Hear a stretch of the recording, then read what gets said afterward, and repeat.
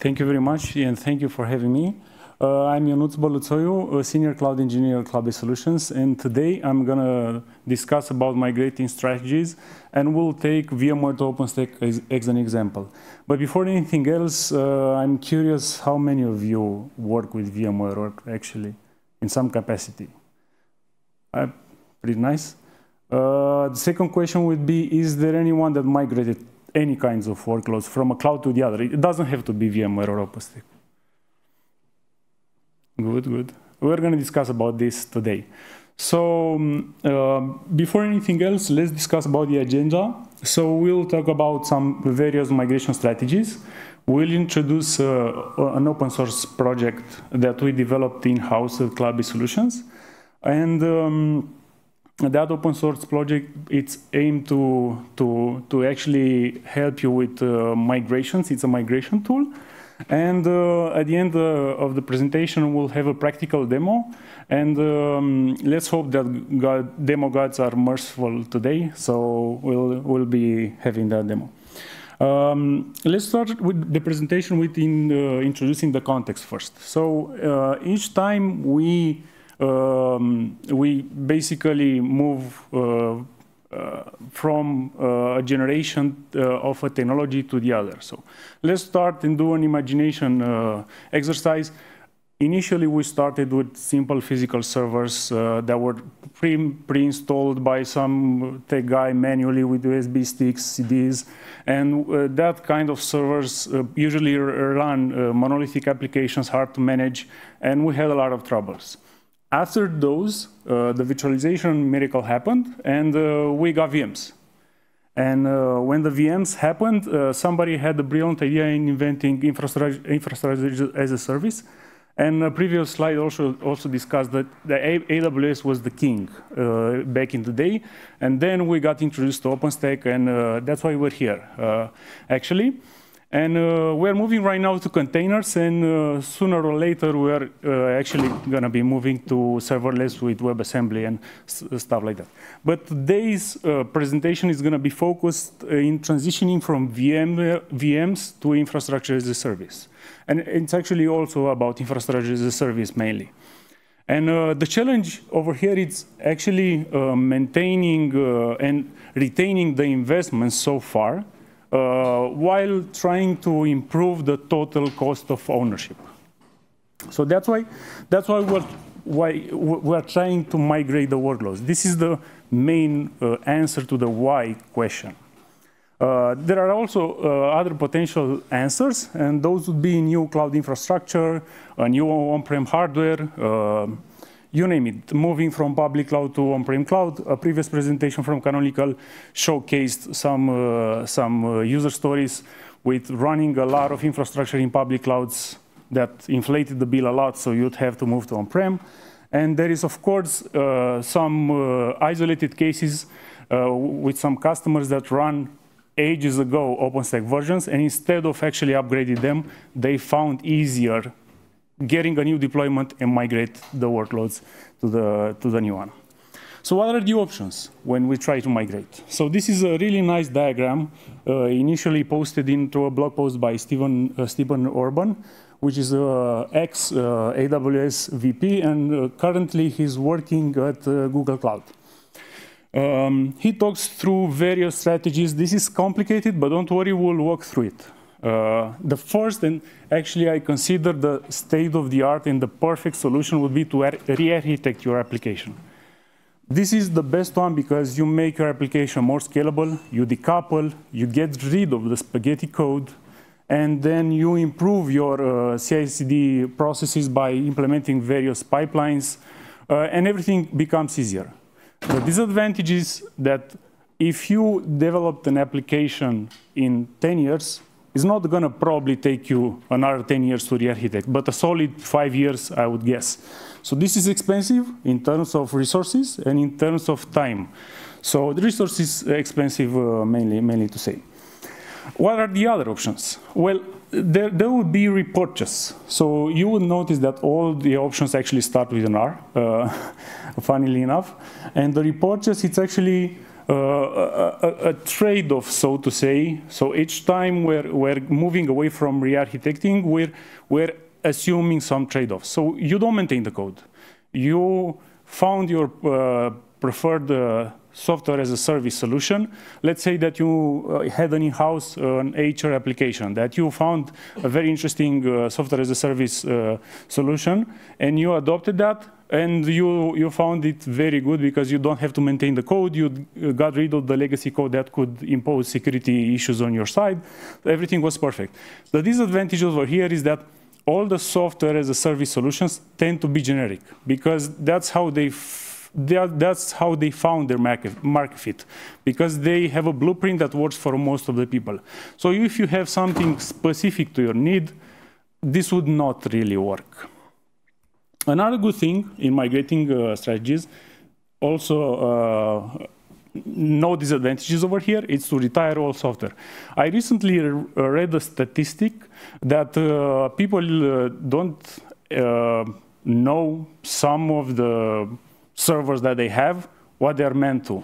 People change jobs, nobody knows what the server is running, and following an audit, almost 10% of the infrastructure that we're talking about, hundreds of nodes right now, it's actually meant to be retired. So this is a good thing. If you find your software good to be retired, good job. There is also the other side of the spectrum. Sometimes you know that you cannot retire the software. You know that you cannot move anywhere. And unfortunately, you wrote your application in such a way that is very coupled with the underlying platform. Let's say that you are consuming proprietary VMware APIs. Your app depends on that. You cannot move right away. So you take the hit and you retain your application. This is sort of kind of migration strategy that does nothing. And another one, which is basically a middle ground between re-architecting that we discussed being the state of the art, and the next one that will be focusing throughout the rest of the presentation. This one is re-platforming. It means that you are trying to move some of your in-house legacy application into a different context. Let's say that you have an application that previously ran into your bare metal nodes, but somehow you got the chance to write a Docker file that is compatible with the application. Nothing breaks if you deploy it and you stick it in Kubernetes, and it works out of the box. That's very good news. The thing is that this takes sometimes with legacy code, some hacking, and you have to take some compromises. Sometimes it doesn't work. So not every application fits the model. And there is the one that we'll be focusing throughout the rest of the presentation, which is called rehosting, as known as lift and shift. So what you do is you take an application. We'll be discussing and we'll be focusing on VMs today. You take an application code that is meant to run in a VM, as known as PET previously, and you lift it, you shift it, and you install it into a different context. This is the easiest one to do when you migrate workloads, because you don't really touch the application code that much. You treat your software, your workload as a black box. The thing is that it's not really perfect as the re-architect that we discussed, but it takes advantage of the few components that you would have when you migrate to a new cloud. And but rehosting has a lot of challenges as well. Not so many as re-architecting, but there are some. Imagine that we're discussing a virtual machine. When you migrate off VMware, you will be converting disks formats. You will be taking care of drivers. For example, on VMware, you have VMware tools. On OpenStack, you would have Cloudinit, which is not mandatory on VMware. And all sort of steps that you would have to do manually. These are okay if you have maximum 5 VMs, 10 VMs, because you can do them manually, and in the process you learn something. But imagine that you have a data center lease that's expiring in a month, and you have hundreds of VMs. What you do then? Time, it's a constraint, so you have to kind of get some help through cloud migration tools. And this is easy, even at small to medium scale if you migrate between same architecture or same kind of clouds. For example, if you migrate from OpenStack with plus KVM to another OpenStack plus KVM, it's obviously not so difficult to migrate because you get all the things already in place. But it's tricky when you change platforms. And the example that we'll be discussing today, VMware to OpenStack, it's a very common one that we found for our customers because they found that the licenses are very expensive and they move away to OpenStack. And this is where we introduce Coriolis. Coriolis is a project that aims to automate lift and shift kind of migration strategy. And it's scalable. It can do one migration at a time, 1,000 migrations at the time, and it has a REST API that sits on front, and it uses Keystone for identity management. This is the overall architecture of Coriolis. It was designed from the very beginning to be an OpenStack component, so a first-class citizen to OpenStack. It registers even to an OpenStack deployment. So you're probably familiar with the OpenStack endpoint list that gives you Cinder API endpoint, Glance API endpoint. So Coriolis just registers there, and it's a migration API endpoint being registered. So that's why you see, besides the core Coriolis components, which is a conductor like any other OpenStack component, scheduler, and workers, you see that there is a Keystone, there is a RabbitMQ, and there are source cloud, what we call them, and destination cloud. These are implemented in Coriolis in a form of a provider. So it's an interface that is generic enough to the Coriolis code base, and all the platform-specific code sits into a provider repository, and it has the specific code to export a VM from a source cloud and to import it to another cloud. So as I mentioned, Coriolis acts exactly as an OpenStack component. It supports pretty much every cloud available out there that is mainstream. It even supports exporting from bare metal. There are some challenges that we faced exporting from bare metal. Some customers, not so many, prefer migrating from a bare metal node to virtual machine, so we fit the bill there. And AWS, Azure, LXD, and Oracle Cloud Infrastructure. Coriolis is task-based execution. This means that every operation, and we will see in the practical demo afterwards, every operation is atomic and it's meant to be resistant to any transient errors. Imagine that you're calling into a source cloud in a destination cloud. Those are HTTP endpoints. Transient network errors can happen. You have to retry behind the scenes. So Coriolis takes care of that. It's very well written. There is a part of Coriolis that it's very important when you migrate workloads. You remember in the previous slide that I discussed about some manual steps to convert the VM disk, install the drivers, uninstall the drivers that was uninstall the tools, I'm sorry, that were previously required in the other source cloud. Coriolis does this through OS morphing. But keep in mind that the virtual machine that is being migrated, it's not booted. It's just a temporary worker VM that is being spawned on the target cloud that mounts the disks that are copied. So every disk is synced to the target cloud and it's attached to a temporary VM. So in offline mode, packages and drivers and init RDs are being rebuilt such that when you do the final migration and you boot the VM in the target cloud, everything works out of the box.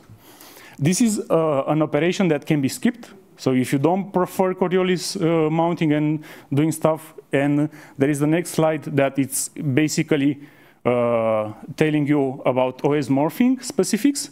These are the operating system that we support for the OS morphing procedure. It's a very important note because if Coriolis is able to actually morph your operating system that it's going to be bootable on the target cloud, you have to actually have a list of the operating system listed here. However, if you disable the optional OS morphing, Coriolis merely syncs the data to the target cloud, but you're responsible if a disaster happens and you want to boot the VM into the target cloud, that VM disk, it's actually bootable. So this is very, very important to remember. As I mentioned, there is a Coriolis REST API that you can explore with your Postman, and that it's meant to feel like any other OpenStack component. There is a CLI component which is implemented based on Cliff, like any other OpenStack CLI command. Besides that, we have a graphical user interface that I'm gonna demo today in the practical part of the presentation. And yeah, that's pretty much Coriolis. This is open source, but there's something else that we didn't discuss about. This is the elephant in the room. What about downtime? Because when you migrate a VM from source cloud to destination cloud, you actually have to shut down the VM and transfer the disk, and then when you're done with the source VM, start it again. This is not acceptable for customers that basically would adopt a migration strategies only as a disaster recovery solution. So Coriolis has this feature. It's meant to be a disaster recovery as a service feature, and we call it replica. And we use the source cloud capabilities as much as it allows, so that we do a snapshot on the VM, on the source, while the VM is still running, and we copy data off that snapshot. So this way, your data is synced to the target cloud, but not yet started. So you don't get expenses on the target cloud. You're only prepared in an event of a disaster, something wrong happened with the source cloud, or if you just want to move overnight. You don't need a source VM. After the replica execution is completed, you don't need a source VM anymore because you're already off, and your target VM is able to boot. You just have to press a button and complete the migration. This is the last step that would happen after a replica. A lot of customers asked us, what about recovery point objective, which is how much data you lost in case a disaster happened. So pretty much the last replica execution. Remember, a replica, it's a sync of data between source and target. Those could be scheduled with Coriolis API as frequent as you want, once a minute, once 10 minutes, once a day, as frequent as you want. That's your recovery point objective. And there is the recovery time objective. How much time how much time is needed in case a disaster happens so you recover on the target cloud? This is basically dependent on the target platform, because you have the disk, you have the volumes already ready to be booted. It's how much performant is your target cloud. So this is usually from 30 seconds to 5 minutes, how much time an instance takes to be booted. How does the replica work? Well, basically it uses the underlying backup technologies on the source cloud. And in VMware, we have change block tracking, which is pretty smart, and it even gives you app consistency. And in Windows, with Hyper-V, we have VSS that is also app consistent as well. So as I mentioned, it's depending on the source platform to have some kind of backup technology so replicas work while the VM is still running. And VMware allows that. So let's have a quick summary about Coriolis. This is the usual workflow that would happen. You would have in stage 1 replicas being executed as often as you want, and that would sync the data and the disks, and they will be prepared, and in case a disaster happens, there is a push of a button that you do, or an API call for a migration, and it starts target VM. That's essentially Coriolis in a nutshell. However, we didn't discuss about, okay, we sync replicas, we want to migrate at the end. How do I know if disks are okay on the target platform if I didn't get a chance to do a migration? Well, this is how you do validation and testing to be 100% sure that the replicas that Coriolis did are consistent. So you don't have to touch the replica disks that are meant to be used as a final step for migration. You just clone them via a volume API in the underlying platform. Let's take, for example, Cinder. You clone the Cinder volume, you start the VM for testing, and you check that application endpoints are still working and everything is fine. And this is pretty much Coriolis, and I have a demo prepared for today, and I'm gonna go and and present you the demo environment. So what I have over here, it's a Coriolis deployment, a standard deployment that we have for the customers. And I'm gonna go through graphical user interface and show you around the Coriolis web interface. This is a VMware vSphere that we run in our data center. And this is a VM that I'm gonna use for testing to replicate and migrate at the end. And the VM is running at the moment. If I open a tab with the console, I'm granted over here with the login credentials. I can log in. And I will see that this is pretty much a standard Ubuntu 22.04 deployment. And there is a target cloud that I want to migrate to, and it's an OpenStack that we have in our data center as well. And in the OpenStack environment, I don't have any instance for now. I'm just going to go and list the instances. There are none. However, I have 2 volumes. Why I have 2 volumes?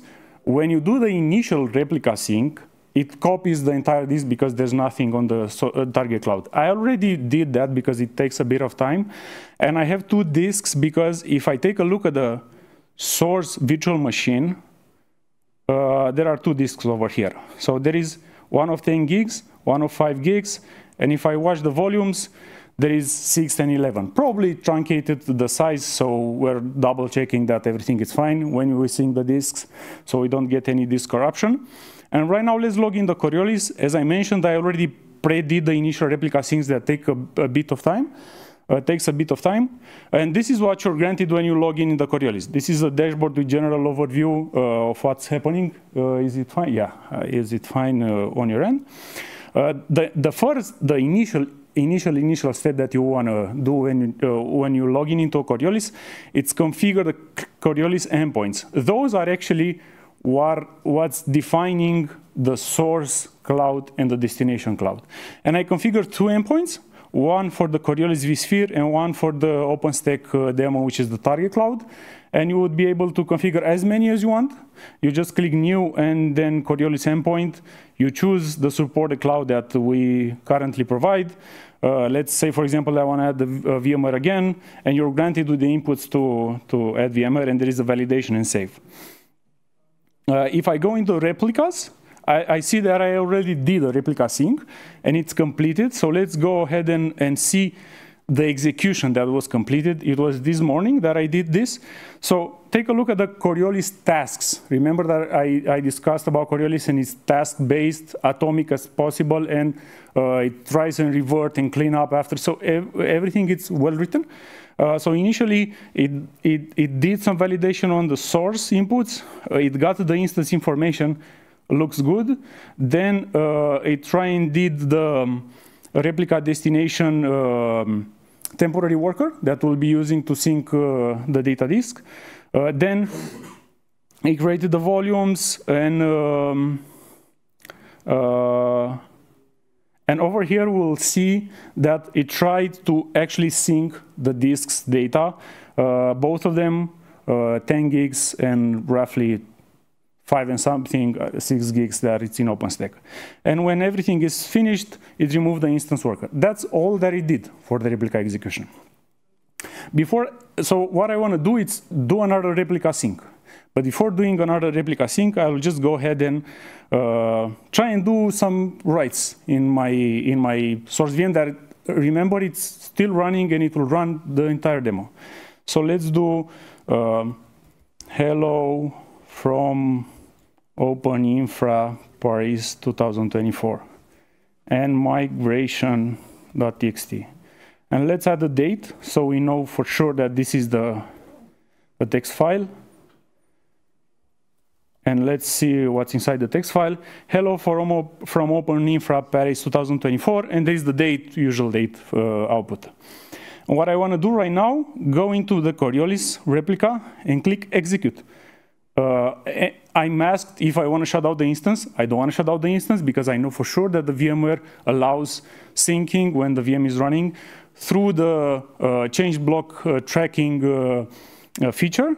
So I do execute again, and it will go through the same steps, the same tasks previously shown that I did this morning, and we'll see when it's trying to boot a worker VM. I'll go over here and show the instances in the target cloud. Soon enough, there will be an import worker. There we go. This is the import worker that will get attached the volumes that were previously already synced, the initial replica.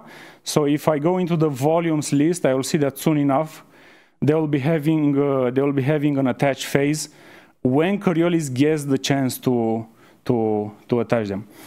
Before anything else, we wait for the worker VM to start because we run a bunch of SSH commands on it. So this is what Coriolis is doing right now. It waits for connectivity on port SSH, and then it will do, as you notice, the next step, which is replicate disk.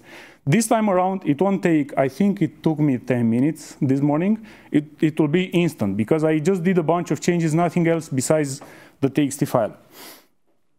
So Coriolis will try and, so the volumes are in use right now because they are attached to the temporary worker. And it waits for the HTTPS backup writer service, which has to be on the worker already running before we do anything else. And then it will do the replicate disks. After replicate disks operation is completed, I'm able to do anything with the new synced data. And what I want to do next is create the final step. As you notice, it takes few seconds, so this is pretty much fully completed. I think I'm being shown the different, yeah, it noticed 26 megs, probably since this morning a bunch of logs happened on the machine, so it happened that it had more than the TXT file as the different sync. So this completed. The worker VM is probably removed. I will see here available volumes. Everything is fine. And let's try and do an imagination exercise. The source cloud caught fire. There's nothing that we can do. We want to migrate as quickly as possible. So what you do in Coriolis is do a create migration. You clone disks because you don't want to affect the replica disks. You can either clone disk or reuse the replica disks. I'm going to leave the default. I don't want to skip OS morphing because I want to showcase how that works. And what Coriolis will be doing right now is start another temporary worker, complete the OS morphing procedure, and then create the final VM at the end.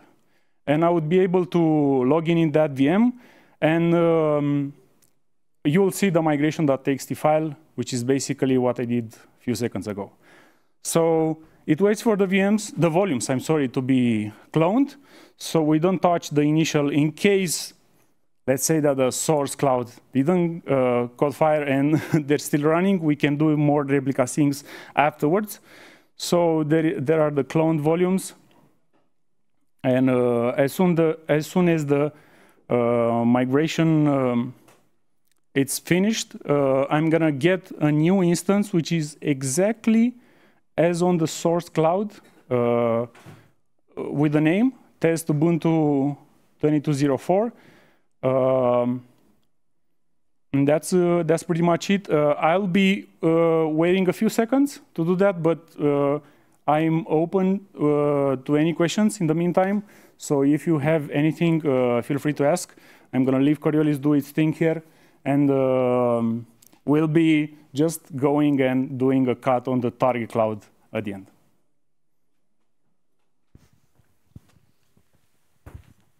Thank you. So my question is, what about networking stuff? Do we need to have a shared network between VMware platform and OpenStack? That's a great question. So Coriolis has to be deployed somewhere. And the only requirement is that Coriolis deployment, more specifically the workers that actually communicate with the source cloud and destination cloud, they have to be able to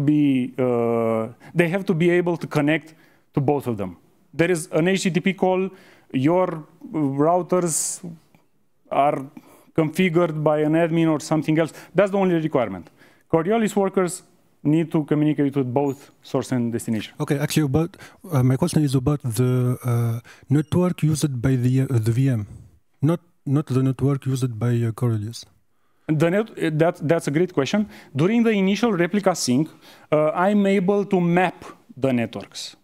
This is something that I already did as part of the Coriolis replica, and I can quickly show you exactly. So if I do, I won't complete the replica. I'm going through the process of initially setting up the replica, which was already done.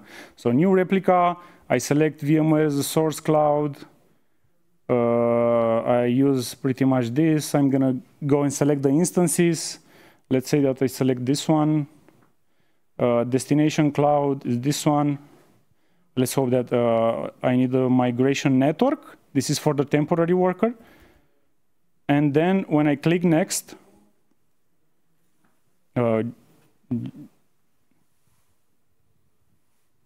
networks. This is the mapping between source cloud and destination cloud.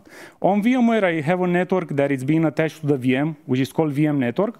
And in OpenStack, I have 2 tenant networks. Actually, it's one tenant network. It's demo internal network, and there is the external one, which is providing us floating IPs. So during the initial replica sync, you set up everything so that the migration at the end doesn't need any extra configuration steps. Okay, so I suppose it does not work for the external network. It does work for the external network. There is a flag that we set up in the migration process for the target options. This is an advanced one. You have to specify the floating IP pool. So your VM not only gets the tenant private IP, it gets an external IP. Okay, but not a provider network? It works with provider network as well. As long as you have your tenant network configured with anything that you'd like, VXLAN, provider network, flat, VLAN. Okay, but you cannot keep the same EP address if you have a provider network between VMware and OpenStack? No, not really. I think we're trying to maintain as much as possible configuration from the old cloud, but you're migrating to a new cloud. You have new subnets, everything else, okay. Different. But you could have same IPs, but I don't think it's common. Hello, thank you for the presentation. In the case of migrating from VMware to OpenStack, we will find all the metadata of the VM on VMware on the OpenStack size, or? The metadata of the VMware, what do you mean by the metadata? Generally on VMware, we have some metadata on each VM. We put some metadata on the VM. Not really. You don't have the metadata because when you move the disk, the metadata gets away and you get metadata from the target cloud, and that's how you do the initialization phase. For example, on OpenStack you have Cloud Init, on Azure you have their own proprietary, so there's different metadata, and you specify customization of the metadata through the target options that I'm giving you right now. And can we add some metadata after the migration? Some post-install script or something like that? Yes, okay. Totally you can do that. That's the next step. After you choose your migration network, and of course you choose mapping of the storage, not only the network, yes. There is the user scripts. And this is how you insert your own customization scripts. Okay, thank you. No problem. So let's try and refresh the instances. Finished. And if I go right now in the instance detail console, you will see already a big hint that I have Cloud Init. I didn't have Cloud Init on VMware, so the OS morphing finished. Somehow the VM it restarted. Probably I restarted it by mistake. I'm not sure exactly, but this is the VM that's on destination. I'll be taking, I think, do I have time for one more question? Yeah, we can have a few more minutes. Yes.